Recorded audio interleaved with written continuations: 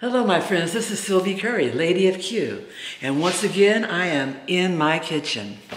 Today I'm going to be boiling water, but this boiling water is going to be used to cook some hard-boiled eggs.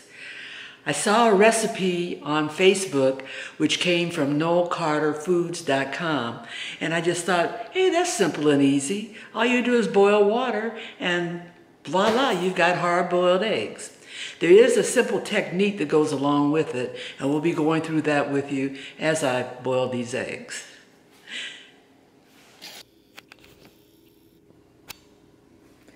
These are the ingredients for this. I've got 6 eggs. These happen to be large eggs in a flat bottom container, pot, Dutch oven, and water. According to the recipe, or the procedure for getting perfect hard-boiled eggs, you take cool water, pour it over the eggs, and you want to make sure that the water comes up to a level of 1 inch above the eggs.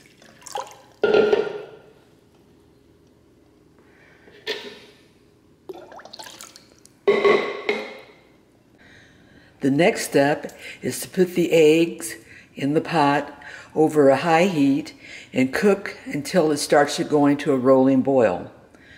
When it reaches that rolling boil, then we start counting approximately 3 minutes, and then we turn off the heat.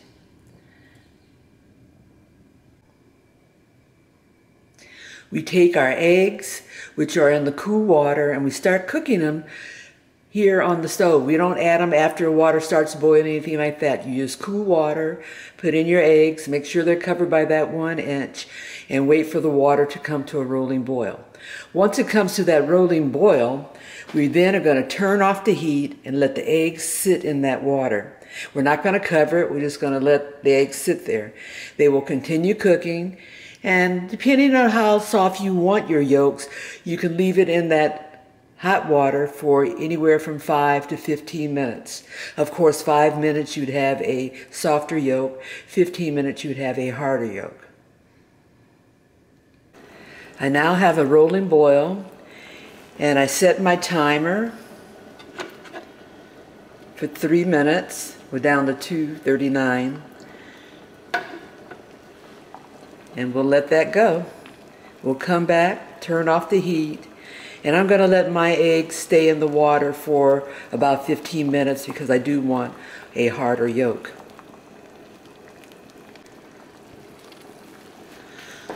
One of the things that we should not have to worry about is what is called exploding eggs. And the reason why is because we're starting the eggs in cold water. The eggshells are very porous, so therefore slowly coming up to heat allows a lot of the air that's trapped inside of the shell to come out, so you do not get that explosion. And so far we've only got about another 18 seconds to go and no explosions in this water. After we go through this 15-minute bath for the eggs with no heat, we're going to then move them to a bowl with some cold water and ice, and that's going to allow the eggs to cool down. What's happening is that while the eggs are hot, they've expanded inside that shell. Once they cool down, they'll deflate somewhat, and it'll make it easier to deshell them. My eggs only have a few more seconds to sit in the bath, but I want you to notice that I don't have any egg explosions in there. So far that technique did work for these 6 eggs.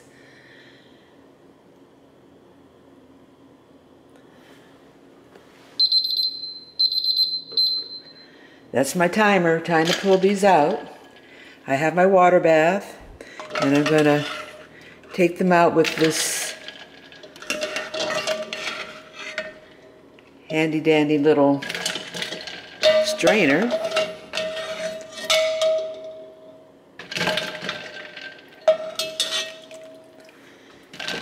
And get them into that ice bath. Now that I have them in the ice bath, I just let them sit there till they cool off, and I can handle them and peel them. And we'll be back with that, and I'll show you what my eggs look like inside. My eggs have cooled, and now we're going to go test them and see if they're perfect.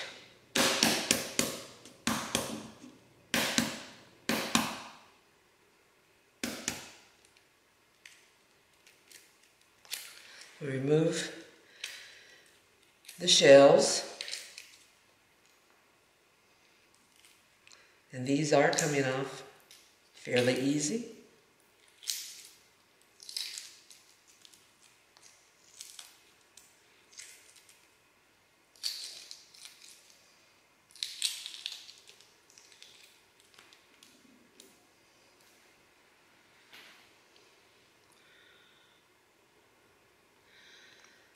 The biggest test is when we cut into them. We'll go cut down the long grain, and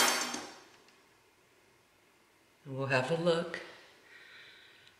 Perfect. Also notice that there's none of that grayish green looking outer cover to that yolk. Perfectly yellow eggs. I'll put my yolks here.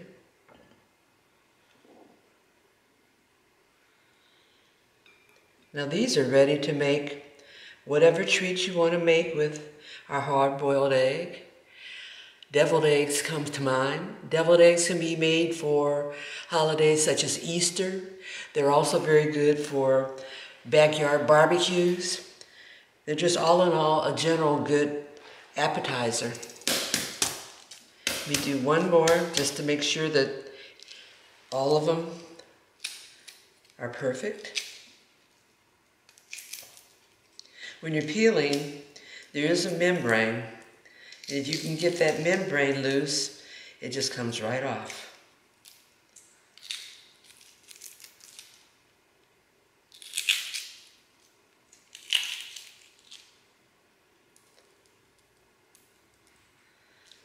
I'll get all that shell off of that egg. We have another one, perfect. Let's see what happens when we cut.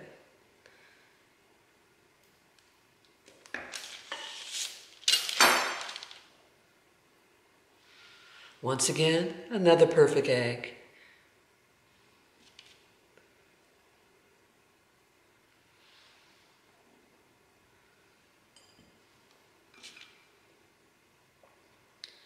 Perfect boiled eggs.